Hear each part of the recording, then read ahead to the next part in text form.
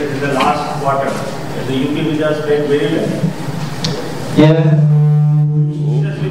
I think we played, like Barry said, well for the first half of the game, and we created a lot of opportunities. It was nice to score some penalty corners, which we haven't done this tournament yet. I think the third quarter we could have easily got given a stroke when Dorna pushed over Darrenbeer, and we got the free hit again. So I don't know how, but that would have been 5-1, and then it would have been game over. But that stroke didn't get given, and then they pushed people forward. We didn't hold the ball for longer periods. Same thing happened against Mumbai. We just kept throwing the ball away. We need to hold the ball, and if we hold it, the opposition can't score. So how exciting is this hockey level?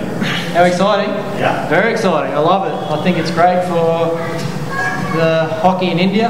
I think the junior guys, especially in our team, are listening and learning all the time, and to see people like, you know, Gurmal and Gurinder, and, you know, even the strikers like Ranjit improve in the last 3 weeks is amazing. I think for world hockey as well, this is what hockey needed. Hockey needed something.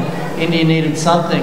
And to start up a competition like this is amazing for our sport. And I think, you know, you look at the TV ratings, I hear people in Australia talking about it, I hear people in South Africa, people in Holland, all talking about the Hockey Indian League. And it's amazing for our sport, and hopefully it keeps going, keeps improving for the future. Did you enjoy some Indian food?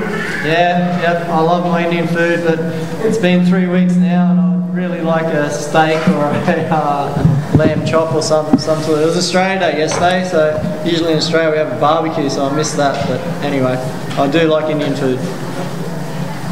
Question for Dharamveer? That's it? That's it? Thank you. Thank you. Well done, Dharamveer.